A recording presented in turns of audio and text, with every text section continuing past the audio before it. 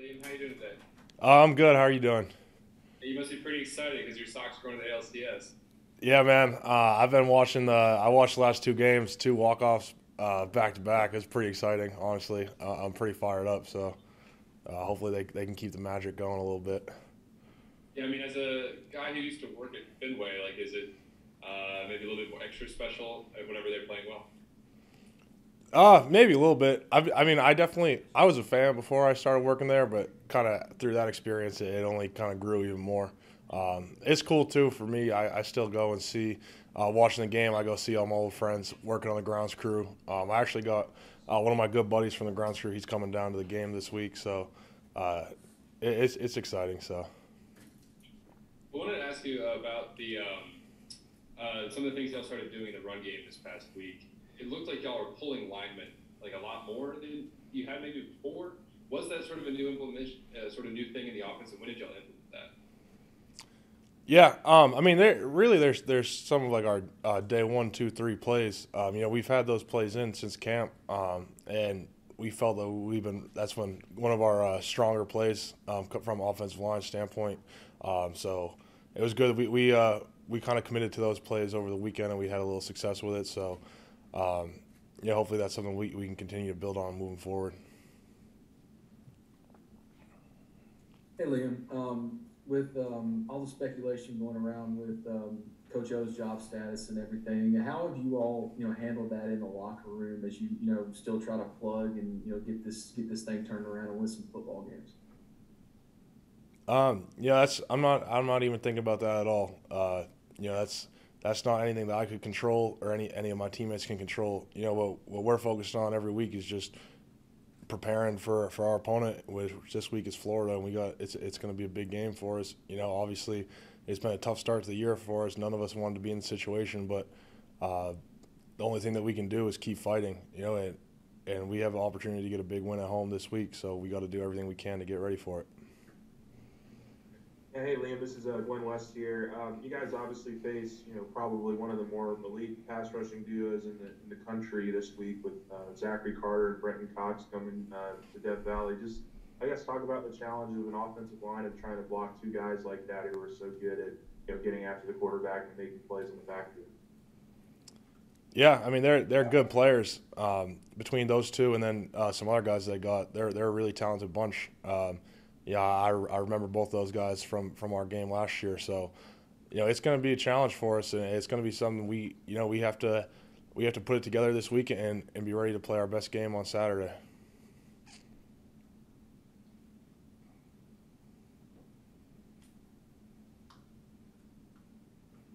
Mute. Hi, I'm Leah from The Advocate. I wanted to know the offensive line has been the subject of a lot of scrutiny this season, and I wanted to know if you could pinpoint what the certain weaknesses are and how y'all are attacking them in practice. Um, yeah, in terms of scrutiny, that's not, at least for me and my teammates, I don't really try to pay attention to anything that's being said outside of this building.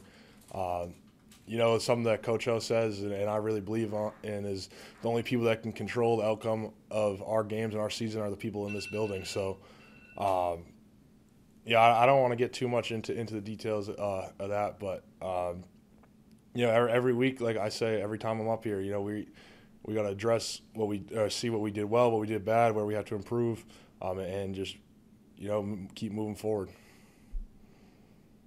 Liam, obviously you're with Max all the time. He's at kind of the halfway point of his first full season as a starter. What would you say he's really done well this year, and kind of what are the areas where he's looking to continue to improve? Yeah, I think Max has done a really good job this year. He has a lot on his plate, and what I try to do, and what we have to do as not an offensive line, running backs, receivers, tight ends is, we have to do everything we can to kind of make it easier for him because he's got the most on his plate as a quarterback. And I think that he's done a really good job this year so far, but we just have to keep doing everything we can to make it easier on him so he can just play more free and more comfortably and confidently. Is there maybe a moment or a play where you really saw a good bit of growth from him? I don't know if I can pinpoint one moment, but he's just what's impressed me about Max is, he's really got kind of a what's next mentality that we talk about. He's not afraid. If something goes wrong or he gets hit hard, he pops right up and he's ready to go to the next play. So that's something that I find kind of admirable in him. Hey, Liam, I know you say you guys just focus on the things you can control, but how was the team in the locker room rallying around Coach O right now? Yeah, I mean, we're all in, man. We've been working really hard for this. It's been disappointing. Everyone knows that the start of the season, but we're playing it we're playing as hard as we can, and moving forward, that's what we're gonna do. We're gonna keep playing hard. We're gonna do everything that we can to prepare ourselves for this Saturday against Florida. So.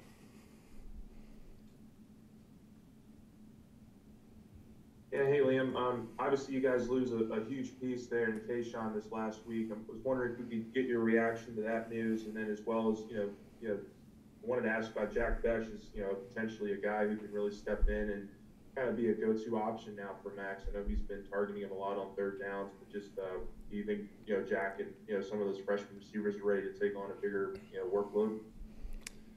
Yeah, I mean, in terms of Kayshawn, that's just horrible news. That he's going to be miss the rest of the year. Really hate that for him. He's someone he's really been one of the bright spots on the team, and he's earned that throughout the offseason. So really hate to see that happen to him. But there's still a lot of talent in the wide receiver room, like Jack Besh, like you mentioned, a lot of the other freshmen. There's more than enough talent in there for guys to step up. And that could be something that'll be interesting to see throughout the rest of the year, to see who can kind of fill those shoes. Hey Liam, I'm gonna pivot back to the little Boston Red Sox stuff. I wanted to know how you got the job at Fenway and who's coming out to watch you play this weekend. I actually, so my freshman year at Harvard, I was just looking for a summer job. It's a little different as a football player at Harvard to LSU in terms of finding work and stuff for the summer. But, I thought that would be a cool gig. I saw a posting for it. Next thing you know, it's like my full-time job for 3 or 4 years. So really couldn't have had a better summer job in college, I think. But, yeah, the guy who's coming down, Brendan Gallagher, he's one of my good friends from home.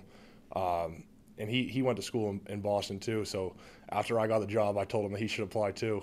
So then it ended up being he's one of my best friends from my childhood, and then we had that job together, and it only made us even closer. So I'm looking forward to him coming down here this week.